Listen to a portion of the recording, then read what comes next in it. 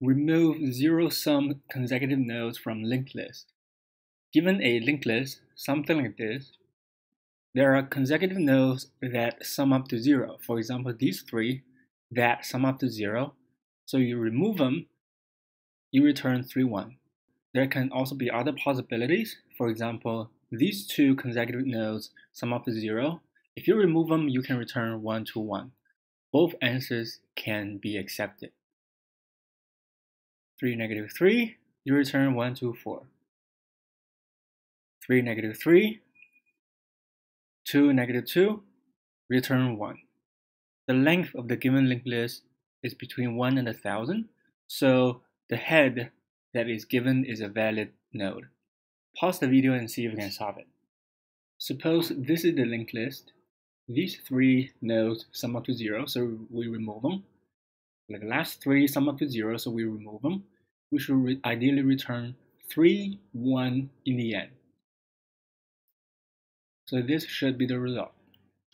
The algorithm is called prefix sum or cumulated sum. You have a sum that starts off with 0. As you iterate through the linked list or array, you accumulate the sum. So we start off with 0. As we iterate through here, our sum increment, increment, increment, increment, increment, increment, increment, increment. So this is the accumulated sum.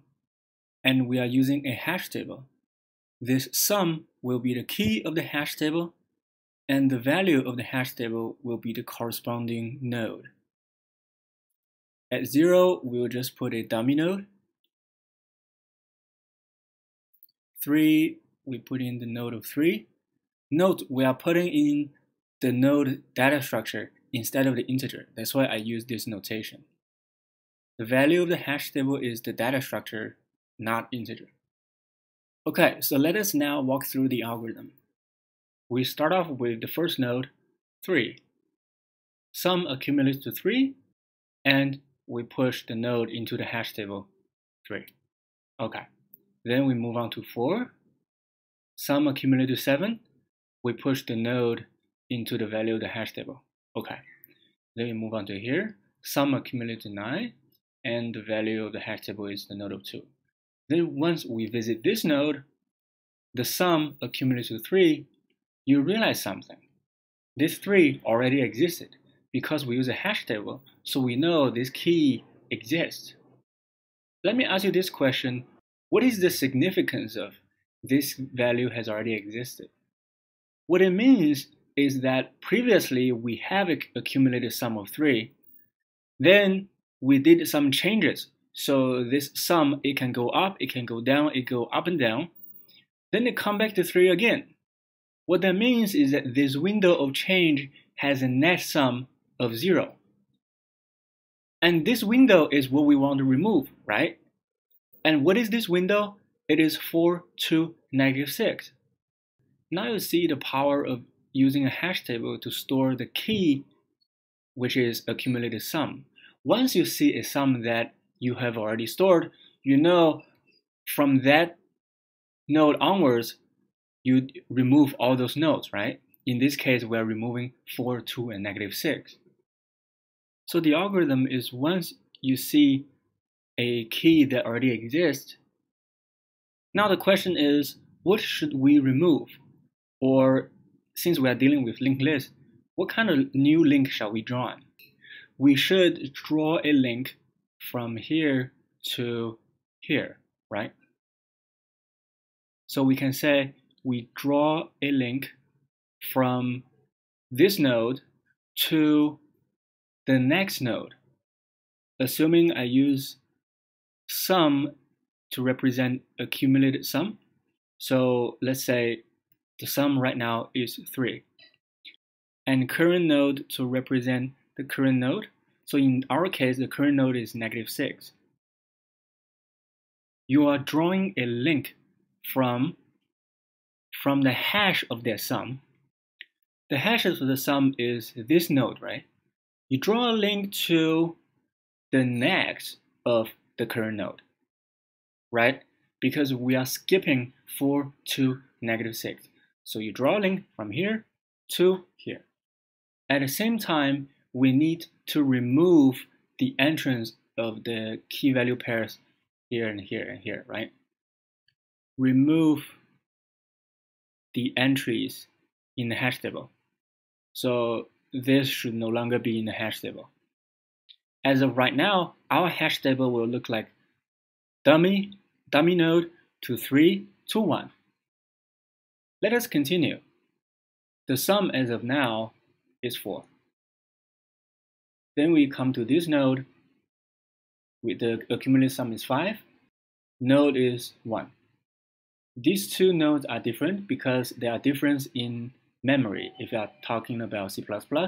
They are different in references if you are talking about JavaScript. Then we visit the next node. The accumulated sum is 10. The node is 5. Then we come to the last node, which gives us accumulated sum of 4.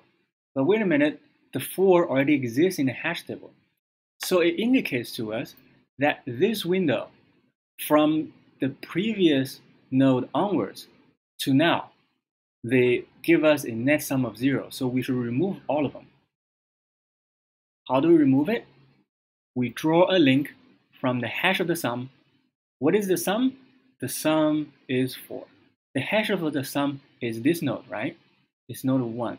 We draw a link from the hash of the sum, which is this, to the next of the current node. This is the current node, right? This is the current node. We from here to, well, since it doesn't have a next, it means it means we are already at the end of the linked list, which is fine. It is just a null, right? And we remove the entries in the hash table. We remove this, and we remove this. It depending on whether you even put in the entry of this.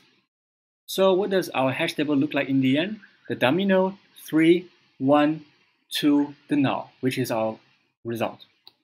Okay, let us now do JavaScript.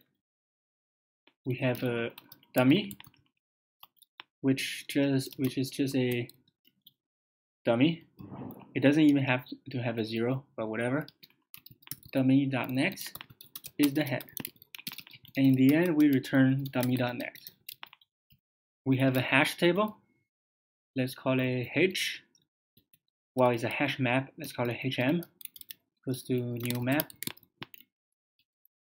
We also need to have a prefix sum. Let's call it psum. Prefix sum is the same as accumulated sum. Different names refers to the same thing. Prefix sum is 0. Now we map set the prefix sum is the key and the node data structure is the value. Then we go through the linked list. While head is valid, head equals to head.next. We should update the prefix sum, right? Prefix sum plus equals to head val. Once a key exists in the hash map, so map.has, hm.has, if you have a psum, then we have it else. What if you don't have a psum? We put in the entry, right? So hm.set psum and the head. This should be dot. I forgot I was doing JavaScript. So what if a key exists in the hash map? We should draw a link from the hash of the sum to the next recurrent node. But before that, let us remove the entries. Then we draw the link, which is the same as delete the nodes. Okay, now who shall we remove? We should remove the entry, for example, 4, 2, -6. Well, -6 we never even put in a hash table in the first place, so we remove 4 and 2. Let us use this cumulative sum of 3 as an example. What is the hash of 3? It refers to this node, right? However, we do not want to remove this node. We want to remove one node after that. So let us declare to remove, which is hash table dot get psum dot next. Remember, hash table of psum, assuming prefix sum is 3, it refers to this node. But we don't want to remove this node, we want to remove the next of that. So to remove refers to the node of 4. And by removing entries, that means remove entries from the hash table. So we will keep removing until remove hit the current node, which is head. I'm comparing the references of the two JavaScript objects, so this is fine. However, if we want to remove entries from the hash table, we need to remove the key, which is the accumulated sum, and we have to calculate that. Let us just have a sum is initialized to be prefix sum, and we calculate to remove .val. Remove psum and advance.